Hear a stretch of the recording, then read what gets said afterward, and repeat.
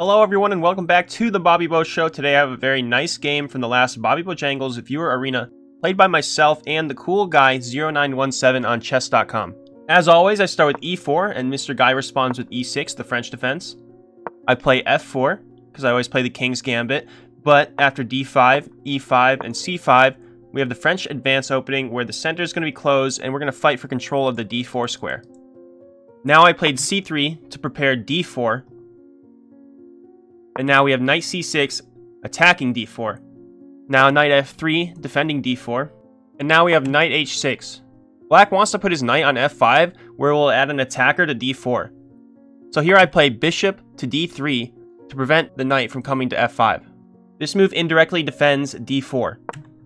Now bishop to e7, preparing to castle. I move the bishop back to c2 so that I can push d4. And now queen to c6. This puts the queen in line with the d4 square and also attacks the b2 square if the bishop ever comes out. Now I play d4 to support my control of the center.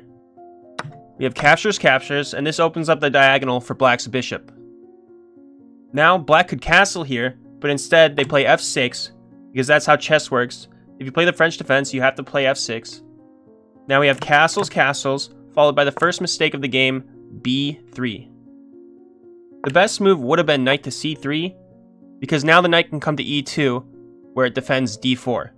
But instead, after captures, now black can capture the knight on f3, and you have to take back with the pawn here because the knight is coming in to capture on d4, and now we have a discovered check that's going to look pretty brutal, and the king is ripped wide open. There's no more king safety. You lost control of the center. This is just a bad position for white. However, instead of capturing on f5, black decides to finally bring the knight in, because now the rook defends it, and after I capture the knight, he can take back with the rook.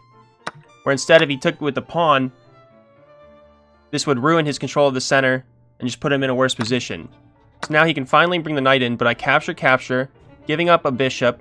So now he has the bishop pair, and his rook is lifted, but it's still a pretty even game. Now finally, knight to c3, and then bishop to d7, and queen to d3. The best move here would have been knight to e2, adding another defender to the d4 square. The queen isn't really doing anything useful on d3, and is now on a dangerous diagonal with the rook. Here black decides to double the rooks, but once again he could have captured on f3, because this is still a weakness. If you remove the knight, you remove the defender of the d4 square, and white's position starts to fall apart. Now bishop to e3, defending the d4 square. And knight to b4. This attacks my queen, but it's removing an attacker from d4. And after I move my queen back, the knight's just poorly placed, so it's going to have to go back.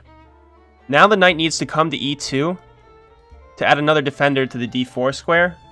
But after rook to b1, the bishop can now come down and pin my knight to my queen, preventing me from adding another defender to d4. Now queen to d3, breaking the pin. And here black goes for queen to a5. And this fails to build on the advantage that black's been building up this entire game. Black's only inactive piece here is the light squared bishop. To activate the bishop, you have to bring it back to e8, where it then can come out here on the king side and be on a strong diagonal and control a lot of squares and threaten my poorly placed pieces. But instead we have queen to a5. And now bishop to d2, supporting the knight. But this is a mistake because black can still bring the bishop out to e8 and then bring it out to the king side and activate it. But instead he goes for knight to e7. This helps to activate the bishop because it allows it to come out to b5, but it deactivates the knight and now black has no more attackers on d4. Now a4 and b5 and a captures b5.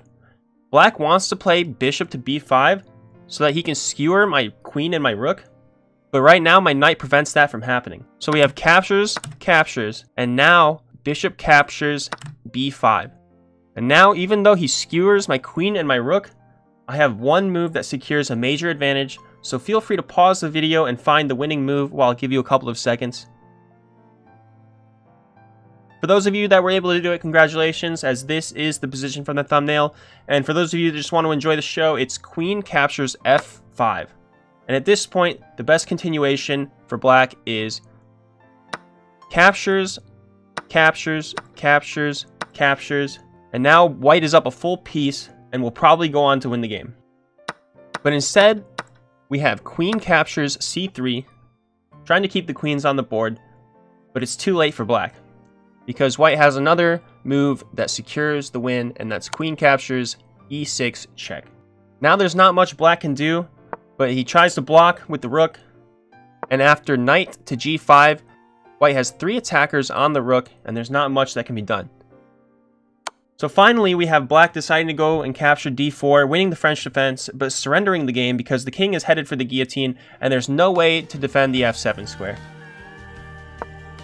After king to h1, black takes a rook, but it's no use because queen captures f7, and it's in this position on move 27 that black resigned the game, because after king to h8, queen to f8, knight to g8, we have knight to f7, checkmate, and that's a smothered checkmate, winning the game for white. So that's the game. I hope you guys enjoyed it. If you want to play in the arenas, make sure to subscribe with notifications on so that you know when I'm live. All links are in the description. As usual, you can check 2 of my previous videos here. Thank you all for watching, and I will see you again soon. Have an excellent rest of your day.